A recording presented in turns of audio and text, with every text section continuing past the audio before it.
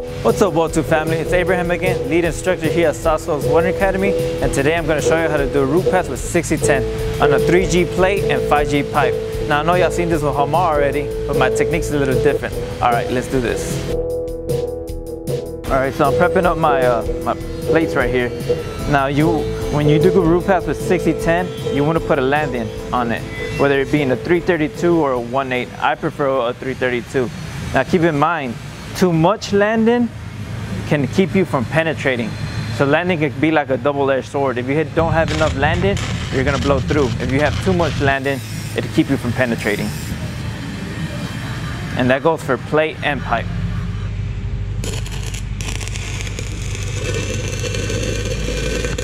Alright guys, I got my 3G coupon set up right here.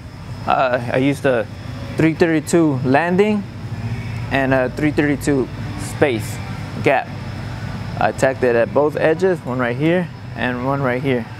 Now if you want to use a 1/8 landing and a 1/8 gap, that's totally fine, or a 1/8 landing and a 332 gap, that's totally fine too.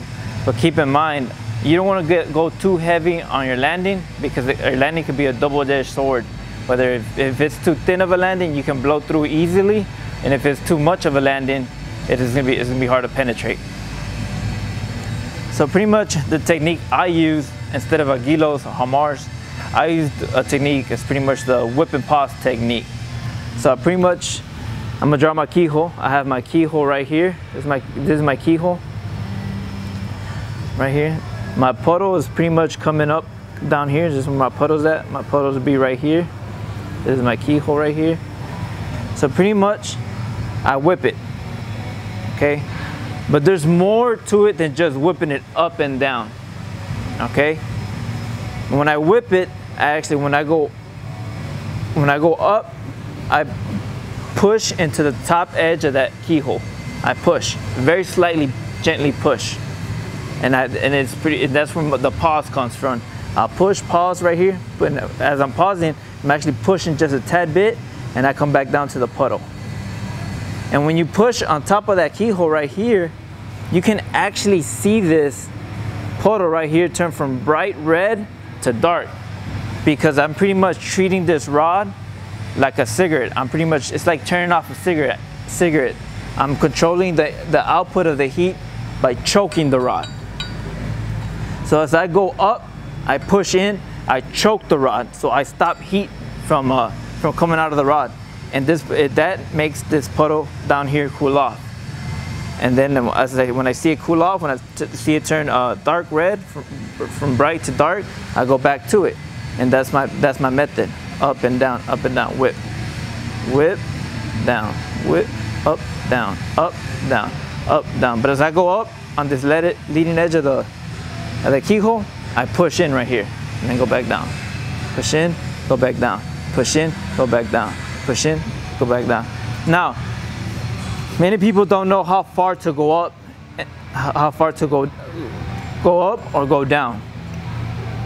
Your window is your keyhole. This is your keyhole, your window. You don't want to go past the keyhole. You want to go right at the leading edge of that keyhole and go back down. Now, many people don't know how far to go down.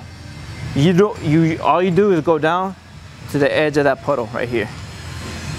So like I said, my puddle is going to be down here, and then I'm going to have my keyhole. You don't see it right now, I haven't started. What I'm going to do is up, down, up, down, up, down, up, down. But it just isn't up and down. Actually, when you go up, you have to actually push into the plate, because you gotta choke the rod to stop heat. So you push into it, down, push into it, down, push into it, down, push into it, down, push into it, down. All right guys, well, let's get to it. I'm gonna start the root pass.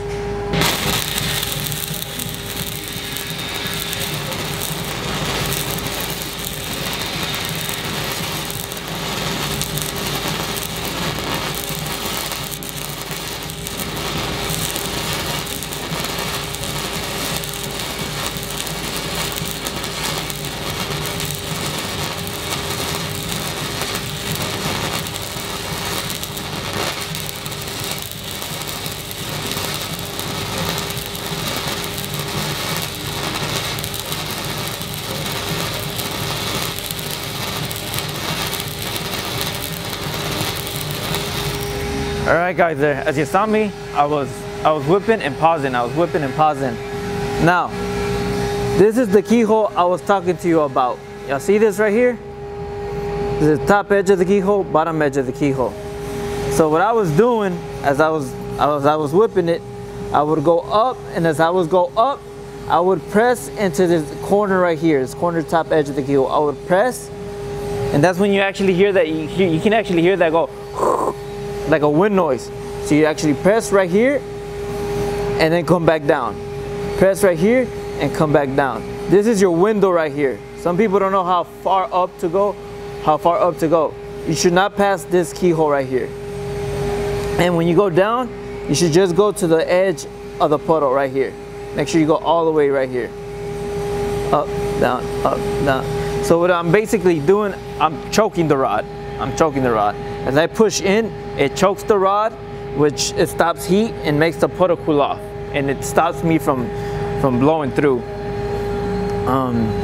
So yeah, that's pretty much what I do. It's very simple. And this method, you can use it for any position. I use it when I do 2G, 3G, 4G, and I use it when I do my roots on pipe, which I'll be showing y'all later on this video. All right, guys, I just feathered my stop.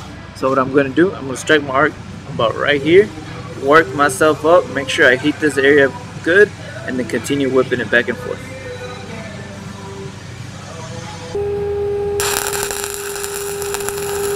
Alright, guys, I'm working myself up to the tie-in, heating this up, heating it up, just heat up, start whipping it.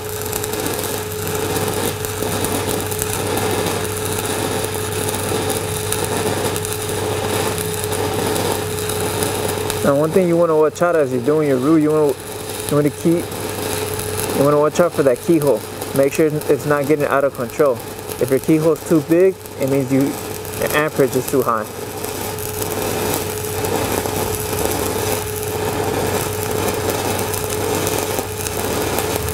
Up, down, up, down, up, down, up, down.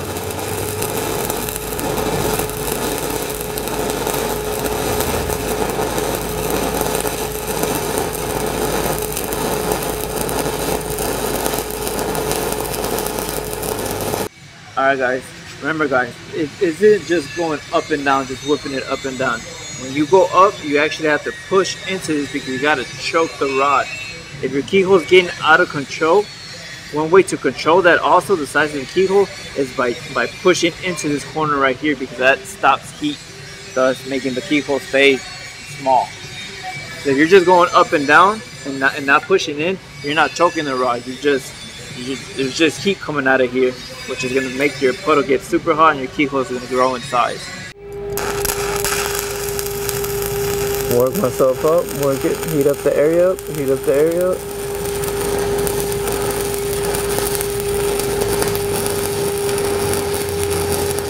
Up, down, up, down, up, down, up, down, up, down, up, down.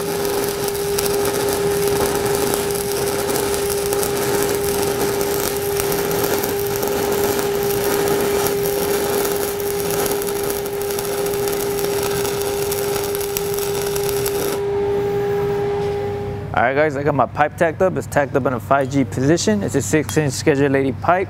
I have a 332 gap with a 332 landing. I have my tacks at 12 o'clock and 6 o'clock, and I already feathered them. I'm going to be using the same technique I used on my 3G root.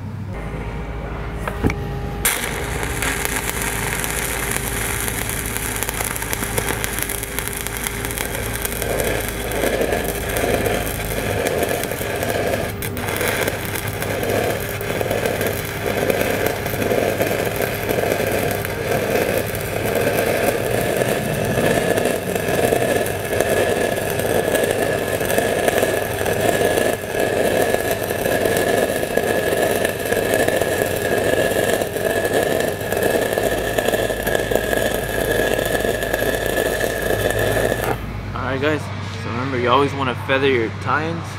So I'm gonna spark right here, and work myself up, make sure I heat this up, and then continue my back and forth whipping motion. Now remember, this is my keyhole. I go up just as when I go up, I only go up to the tip of that keyhole right here, and I come back down to the puddle. Here, come back down.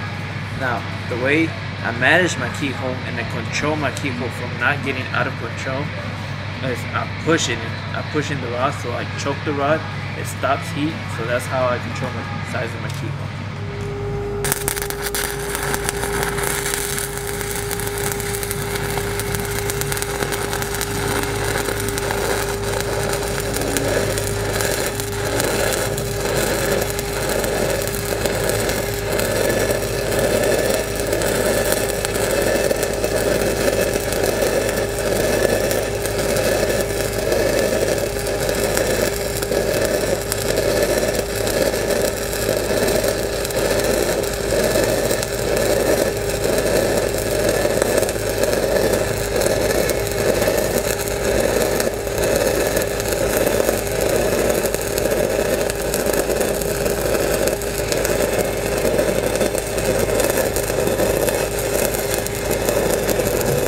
Alright guys, there's the root pass. I'm only going to do half of the pipe because the other side is the same thing.